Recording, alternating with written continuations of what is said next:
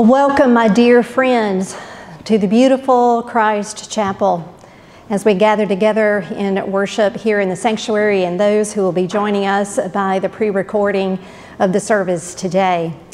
It is wonderful to be flexible as children of God and to be able to know that no matter when circumstances change, the grace of our Lord is sufficient and God's wisdom is there at hand to guide us and to direct us.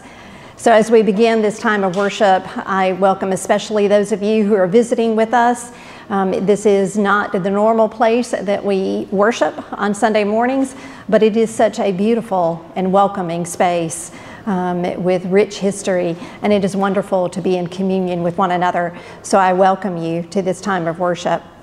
As you have received the bulletin this morning, we will follow along in the order of worship, and you will notice that we have wonderful choir members who are here with us today to help us celebrate God's glory and God's presence in our midst. And so we will hear from them today and in the days ahead as we worship together. We also have our Connection newsletter that was printed just recently, and you can pick up copies of that in the narthex today. So now let us join our hearts and our minds together as we prepare ourselves to let go of wandering thoughts and distractions and to worship our awesome God.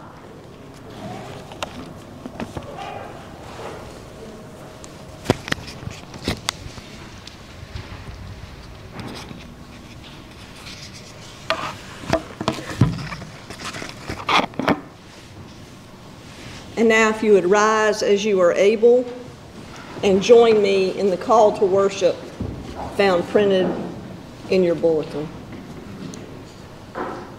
Today we take time to be still and listen for the voice of God. In this time together, we put aside productivity and open our lives to wonder and worship. Our worship reminds us that the world does not revolve around us. The wise understand that we revolve around God and God's goodness and grace. Come, let us worship our wise and caring God.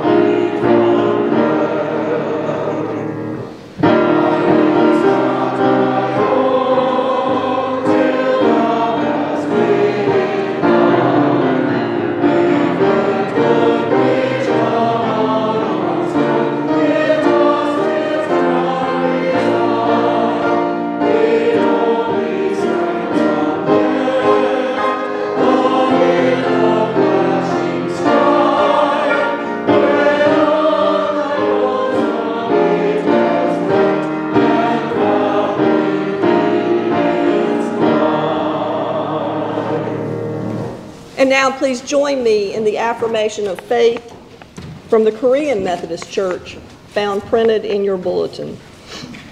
We believe in the one God, creator and sustainer of all things, Father of all nations, the source of all goodness and beauty, all truth and love. We believe in Jesus Christ, God manifest in the flesh, our teacher, example, and redeemer, the Savior of the world.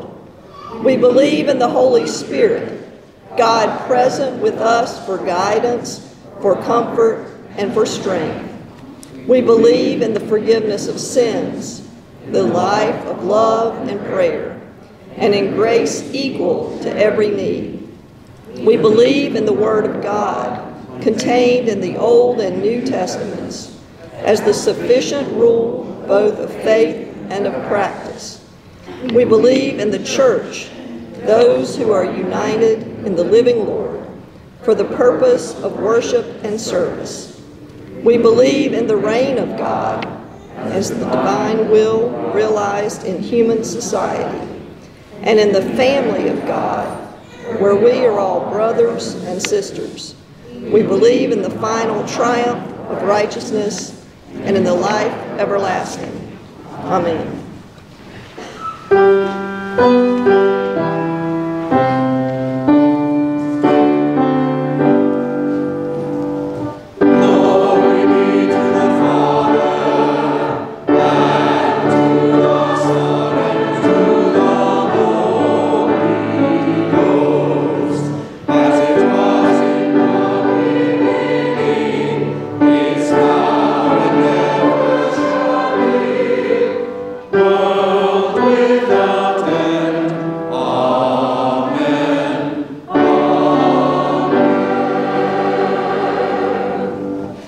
You may be seated.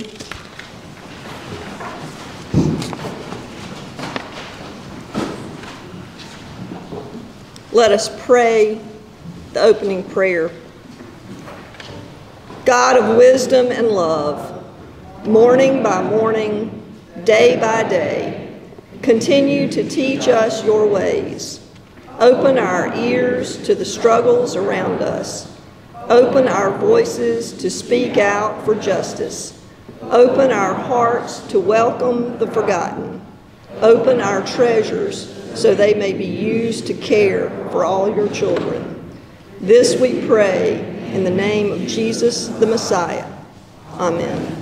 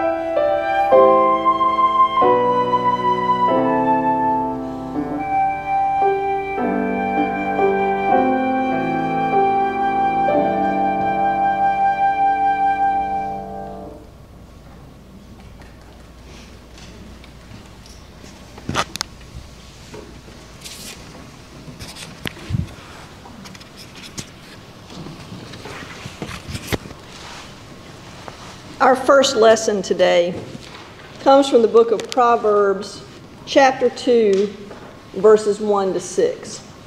Hear now these words. My child, if you would accept my words and treasure up my commandments within you, making your ear attentive to wisdom and inclining your heart to understanding, if you indeed cry out for insight and raise your voice for understanding, if you seek it like silver and search for it as hidden treasures, then you will understand the fear of the Lord and find the knowledge of God. For the Lord gives wisdom from his mouth, come knowledge and understanding. This is God's word. And now, if Miss Ann would come up for the children's moments, and all the children come join her. It's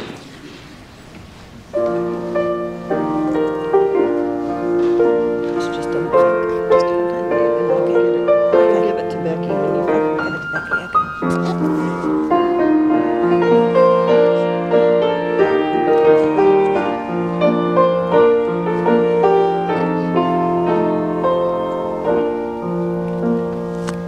Good morning, friends. Good morning. I have two things that I'm super happy about today. One is that I got to hear and see the choir today. Isn't that exciting? It feels like we're starting to be able to do more things, and that makes me really happy. And the second thing is I have 4 children sitting with me right now, and I know that Isabel's little sister is also here, so we have children at church. No, use them both. Oh, I have to use them both. I'm sorry. It's been a morning, hasn't it? It has been a morning. So today I want to tell you about a special birthday. 30 years ago, on September 23rd, my little boy Harvey was born. So I get to celebrate his birthday this week. And when he was little, my dad would say to me, "You have to read to him." How many of you like to have books read to you? I know a lot of you enjoy books, don't you? We have grown-ups who like to have books read to them too. I always have something going on in my ear when I'm by myself. And these are 2 books that I had when little Harvey was a baby. The first one is called The Rainbow Fish, and it's a story. I know it's a rainbow fish. Do you like the rainbow fish? Mm-hmm. What does the fish do? He swims to the shark. He swims to the sharks. And what does he give away? He gives away those. He gives away his sparkly scales so that everybody can enjoy something, a gift that he has. And so that's a special book because it reminds us that we can share our gifts with others so that everybody can enjoy them. And the second one, and it even says to baby Harvey, is The Runaway Bunny. Have you read that one? No. Well, this book, you can read it, and it's about a bunny and his mother, and he wants to run away, but his mother is always going to chase him. And it reminds us that no matter how far away we feel from God, that God is always chasing us and looking for us. So I'm going to read this very quickly to you. Once there was a little bunny who wanted to run away, so he said to his mother, "I am running away." "If you run away," said his mother, "I will run after you, for you are my little bunny." God always chases us because we are God's little children. "If you run after me," said the little bunny, "I will become a fish in a trout stream, and I will swim away from you." "If you become a fish in a trout stream," said his mother, "I will become a fisherman, and I will fish for you." Look at the bunny. The mama is fishing with a carrot, and God is always fishing for us when we become fish in the trout stream. If you become a fisherman, said the little bunny, I will become a rock on the mountain high above you. If you become a rock on the mountain high above me, said his mother, I will be a mountain climber and I will climb to where you are. We can't even hide from God on a mountain. Look, he's trying to be a rock on a mountain, and the mountain climber is going after him. If you become a mountain climber, said the little bunny, I will be a crocus in a hidden garden. If you become a crocus in a hidden garden, said his mother, I will be a gardener and I will find you. So we can't even hide in the flowers from God, can we? Because God will be the gardener and come find us. If you are a gardener and find me, said the little bunny, I will be a bird and fly away from you. If you become a bird and fly away from me, said his mother, I will be a tree that you come home to. Hello, Snora. You like the tiniest thing down here, don't you? Look at what the mother's doing here. He's becoming the tree. If you become a tree, said the little bunny, I will become a little sailboat and I will sail away from you. If you become a sailboat and sail away from me, said his mother, I will become the wind and blow you to where I want you to go. Think about, even when we are sailing away and we feel far away from God, God can make the wind blow and help us find our way back to God. If you become the wind and blow me, said the little bunny, I will join a circus and fly away on a flying trapeze. If you go flying on a flying trapeze, said his mother, I will be a tightrope walker and I will walk across the air to you. Nora really likes this little microphone thing. Look at that. So no matter if we fly in the air, God is there to catch us. If you become a tightrope walker and walk across the air, said the little bunny, I will become a little boy and run into a house. If you become a little boy and run into a house, said the mother bunny, I will become your mother and catch you in my arms and hug you. So no matter what and no matter how far away we go from God, we can always come home. Isn't it wonderful that we can do that? Shucks, said the bunny, I might just as well stay where I am and be your little bunny. And so he did. Have a carrot, said the mother bunny. So I love thinking about how sometimes our books teach us about the love of our families and about the love of God. And I am so thankful that God is here to love each one of you, no matter where you are. God always finds you. Let's bow our heads and close our eyes and fold our hands.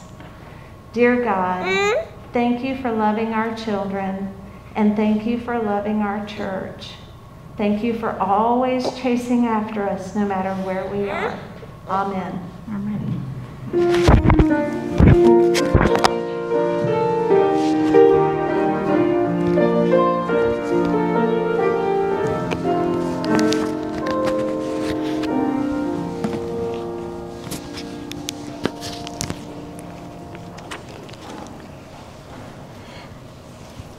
Thank you, Anne.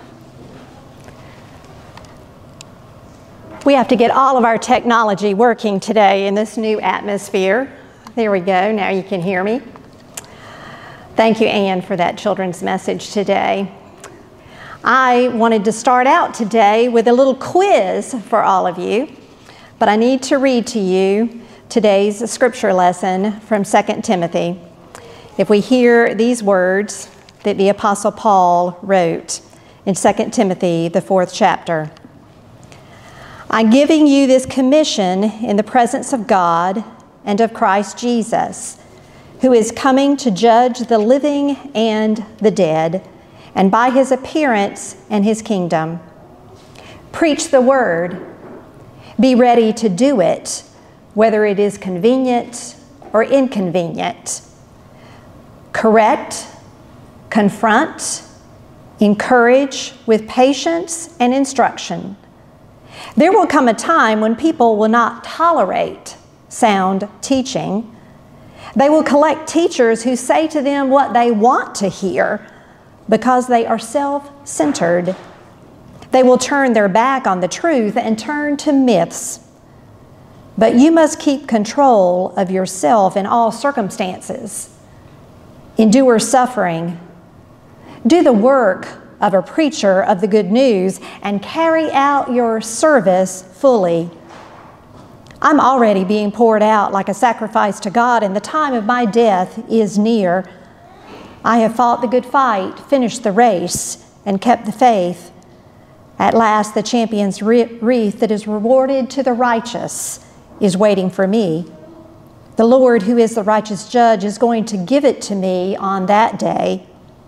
He's giving it not only to me, but to all those who have set their heart on waiting for his appearance. Do your best to come to me quickly. Demas has fallen in love with the present world and has deserted me and has gone to Thessalonica. Cretans have gone to Galatia, and Titus has gone to Dalmatia. Only Luke is with me. Get Mark and bring him with you. He has been a big help to me in my ministry. I sent Titus to Ephesus. And when you come, bring along the coat that I left with Carpus in Troas, and also bring the scrolls, and especially the parchments. This is the word of God for us, the people of God. Thanks be to God. Amen. Well, as I continue in this sermon series that I started a couple of weeks ago, we're focusing in on wisdom where wisdom is found.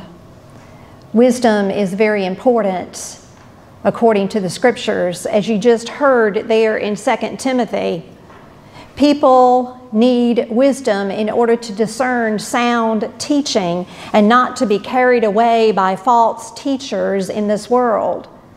People need wisdom in order to discern how to make good decisions in their everyday life. And so I have a quiz for us today to see how well we have taken in wisdom. You don't need to study for this, so don't worry that you didn't know I was going to give you this quiz today, all right? I just want to see how many of these popular wisdom sayings you know. So I'm going to say the first part of them, and then I want you to tell me the second part of this wisdom saying. Just speak it out if you know it. And if you're watching at home, speak it out there too. Let's all take this quiz together. So are you guys ready? All right. Here's number 1. God helps those who? That's right. Rules are made to be? Whoa, y'all really know that one. Woo! Got my hands filled here. You only go around? Yes. Different strokes for? No pain? No guts? Y'all did really, really well. Give yourselves a hand. That was great. Y'all know those things. Yeah. I was given that quiz in a seminary class one day, and all of us were able to answer those questions, finish those phrases just like you did today. But then the professor said, let me give you some wisdom sayings from Scripture and see how well you do with these. So these wisdom sayings come from the Old Testament book of Proverbs that we've looked at each one of these weeks in this sermon on wisdom, because the book of Proverbs is part of wisdom literature in the Old Testament. And Proverbs are just very vivid, short, memorable statements to remind us of how to live wise. Proverbs are everywhere. Those sayings that I just called out to you could be known as proverbs that we live by. You find proverbs on billboards, you find them on coffee mugs, you find them on cross-stitch things hanging in people's rooms. But let's see if we know these proverbs from the Old Testament. The fear of the Lord is... Oh, y'all do know that one.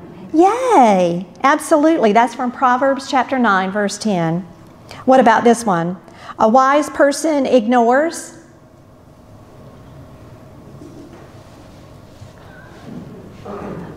A wise person ignores an insult.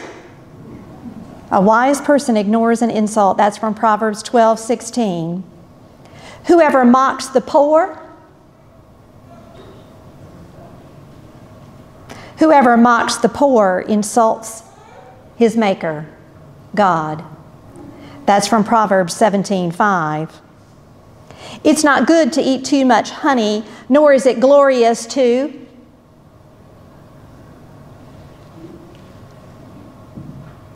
seek one's own wisdom. Proverbs 25:27. We were obviously more familiar with that first set of Proverbs than we were the second, right? And for me, sitting in that seminary class, that was a little bit embarrassing.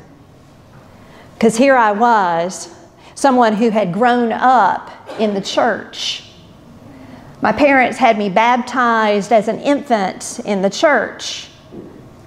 My parents made sure that I went to Sunday school. And if we missed Sunday school because we were out of town, my parents always told me it was okay to ask my Sunday school teacher for those little leaflets that we used to give out in Sunday school so that I could take those home and read the stories and the lessons and know what I had missed, just like we do when we're in school and we ask the teacher to give us our homework assignment so we don't get behind. I would ask my Sunday school teacher, what did you talk about last week so that I'm not behind? I went through confirmation class. I received a Bible when I went into the 3rd grade that the church gave to me, and I pored over those stories. My mother taught me how to pray beside the bed at night. When we went out of town to visit my grandparents, they made sure we went to church together as a family. And here I was in seminary preparing to stand before congregations and deliver the good news of Jesus Christ, and yet I was more schooled in the secular wisdom than I was in the scriptural wisdom. Now you may be sitting there and saying, well, what's wrong with being schooled in the secular wisdom? It's wisdom, right? And there is something good in the wisdom that is secular. I mean, when we think about those proverbs that I just shared with you today, in those proverbs, we realize that while we are not saved by our good works, it's important that because we are followers of Jesus Christ, that we live by certain values. And those proverbs remind us of what that good living is all about. And as a follower of Jesus Christ, I don't have to reject everything that's secular. I don't. You know, we sometimes put this dichotomy of the religious, the sacred, and the secular. But all creation is from God. And so I don't have to reject everything that is secular in the world. I think about Moses in the Old Testament. You remember Moses, right? Moses is the one who was a friend of God. He spoke to God. He climbed up on the mountain and heard God's voice and brought down the words of God in the 10 Commandments written on tablets for the people. Moses was the guy who had a direct connection with God and could come to the people and say, "Thus says the Lord. I heard God's voice speaking, and this is what God is saying." But Moses was not a particularly wise leader. Did you realize that? I mean, Moses tried to do everything himself. Moses tried to lead the people himself, and when they were grumbling and complaining and taking up all of his time, he didn't know what to do. And his father-in-law, Jethro, who was a pagan priest,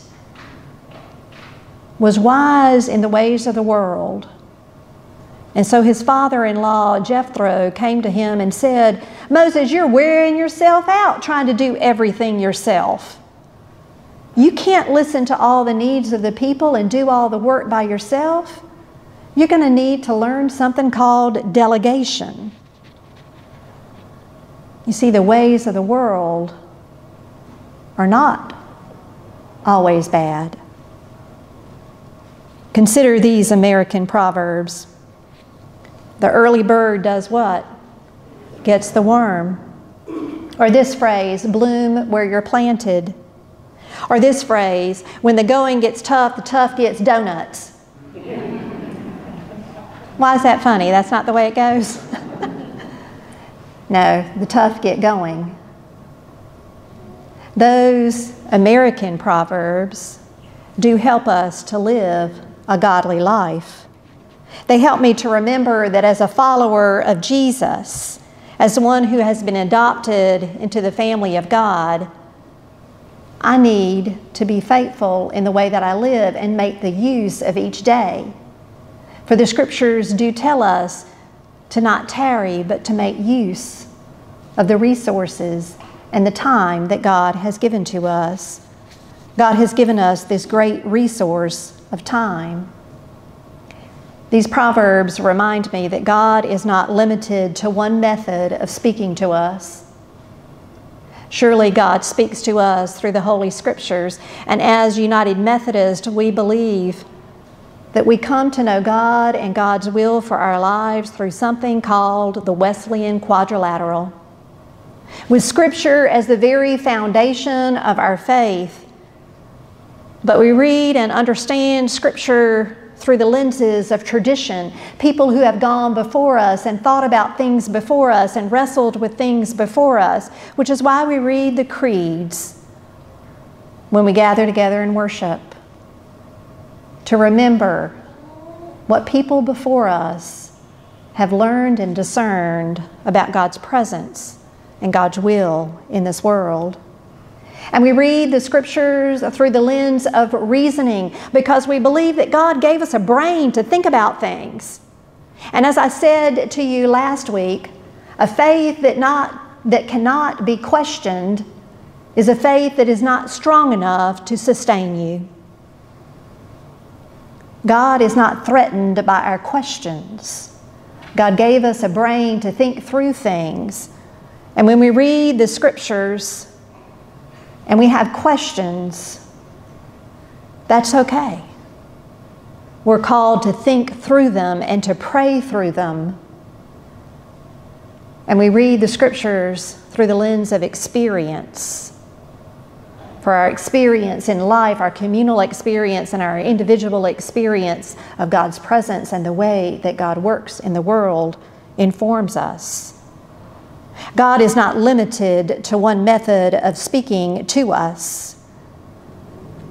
The proverb that we read today, Proverbs chapter 2, tells us that wisdom is a gift from God, but we cannot just claim that gift without effort. We have to do something in order to receive that gift of wisdom. Look back at that proverb, Proverbs chapter 2, verses 1 through 6, and it says we need to cry out for insight. We need to seek it like silver. We need to hunt for it like a buried treasure. God's wisdom is all around. For all creation is from God. But the prerequisite of receiving that gift of wisdom is we have to have a receptive spirit, willing to listen and to look for it, open to seeing it in our midst. And I believe the problem is we have difficulty listening for God's voice in the world. Again, we divide the world into sacred and secular, and we don't realize we can listen for God's voice in the secular. I believe a new day has dawned in the life of churches, and some churches are criticized for it. But there is popularity among many congregations to do sermon series about where to find God in movies. Where to find God in movies. I've done those sermon series myself, and if you read the biography that was written about my life that Fran put together in the connection when I first arrived here, you'll know that my husband and I enjoy watching movies. When I was at Lutheran Theological Seminary, I took a course on the theology in film. For as we look at these everyday life stories that are played out in movies, we can see glimpses of God's grace and God's love at work in the world. Now, to be sure, it has been said that every work of art can speak God's divine message. Music touches our souls and lifts our spirits, whether it's sacred music in the church or secular music that we might draw meaning from. I remember hearing Bette Midler's song, "From a Distance, God is Watching Us." And I loved the melody of that song, "From a distance, God is watching us." But it was bad theology. For God isn't at a distance like a watchmaker who put us in motion. God is very near to our spirits. So I could listen to that, and I could listen to it with friends who don't attend worship,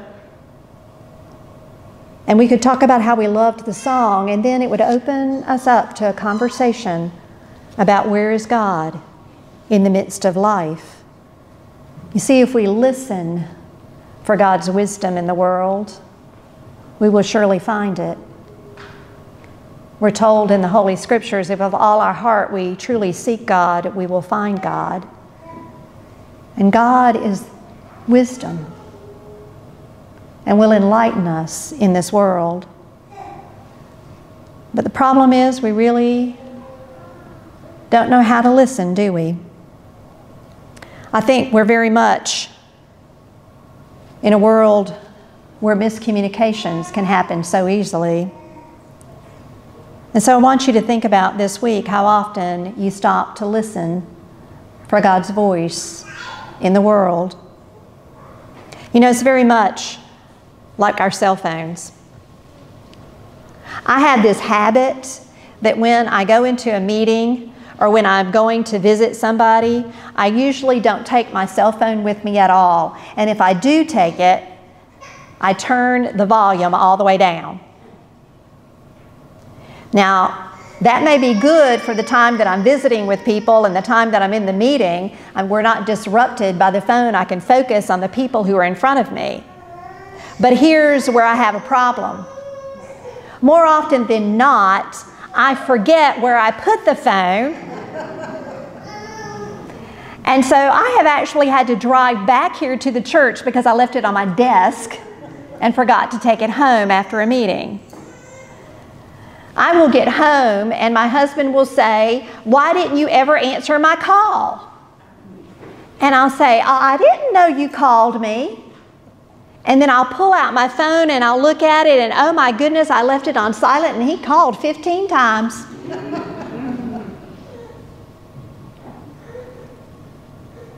We're often like that with God. We have to open ourselves up to be receptive. We have to turn on the power supply to be able to hear God's voice speaking to us in this world in the myriad of ways God speaks to us, whether it's through books like Anne read to the children today, or whether it's through movies or music or works of art. We need to be open to seeing God's fingerprints all over this world and listening for what God is telling us, but to do so with a discerning mind that separates out what is in line with God's character, what is in line with other things that I've read in Scripture. Are the things that the world is telling me and that I'm seeing in these movies and reading in these books and hearing in this music, are they in line with who I know God to be and who God has called me to be? Listening with a discerning ear and being able to learn from people who differ from us. As I issue a challenge to each one of us, 30-day challenge to grow in wisdom. One of the things I want to challenge you with this week is to think about books that you have read, that you have loved, and ask yourself, why did you love them? What kind of wisdom did you receive from them? Because those things that we take in shape our character and shape our future.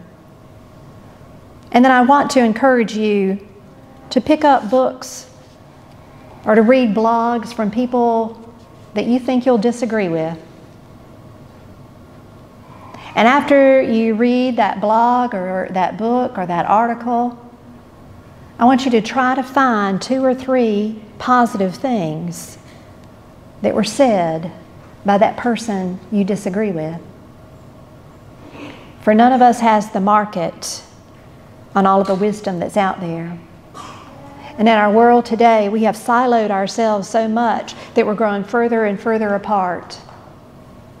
The Apostle Paul, who wrote those words in 2 Timothy, encourages us to be ones who are aware of who God is and who God has called us to be. And he asks that his books and his parchments be brought back to him while he's in prison. Now, I find that very interesting. He asks for his coat because he's cold in this prison, but he asks for his books and his parchments. He wants to read. We don't know exactly what his books and his parchments were.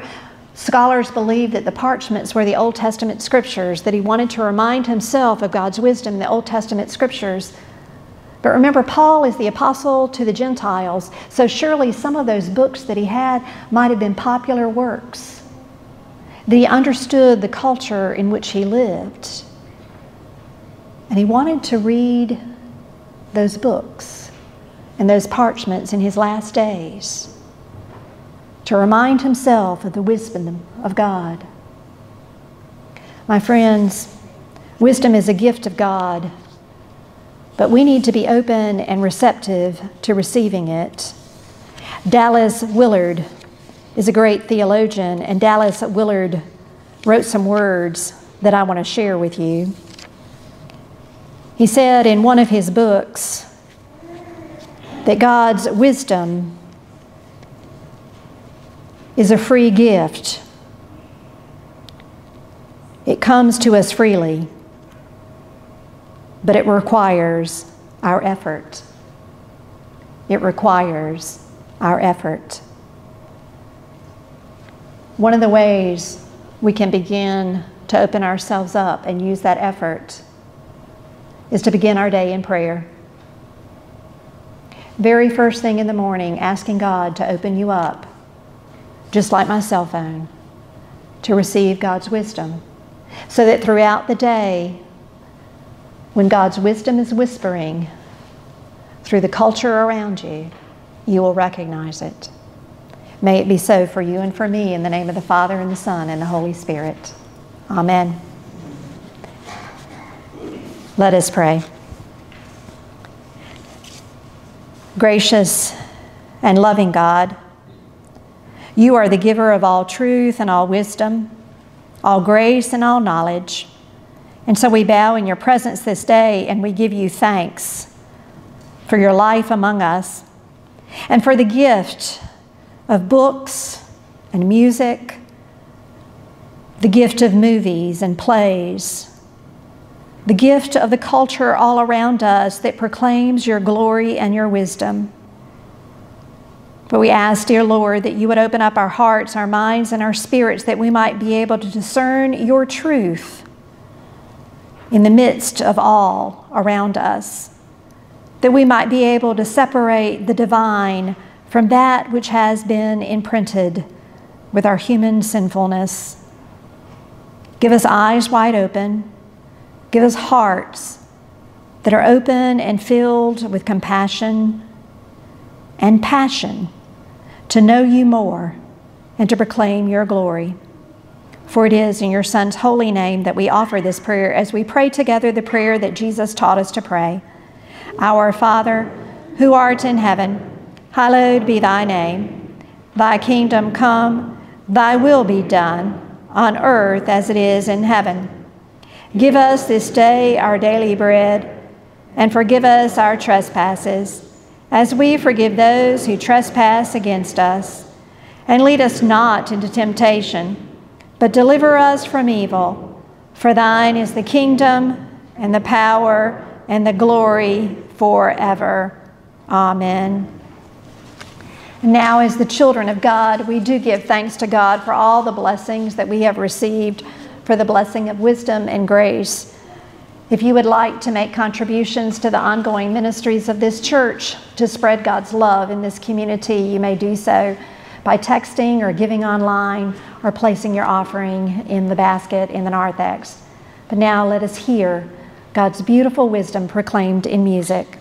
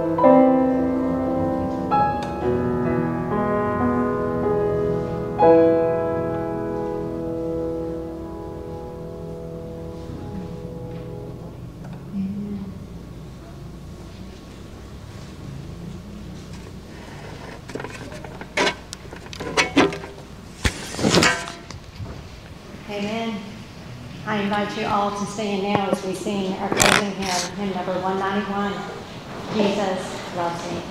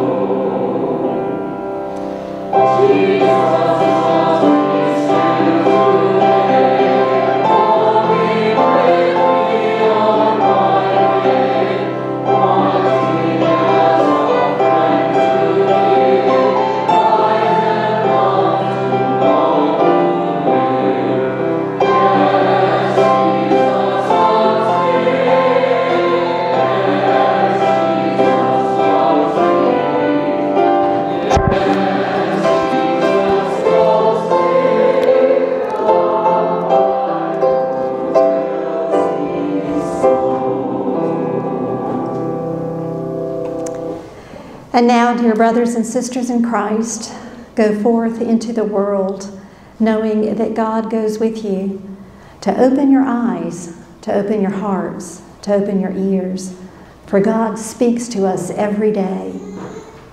May you go forth with the courage to listen. In the name of the Father, the Son, and the Holy Spirit. Amen.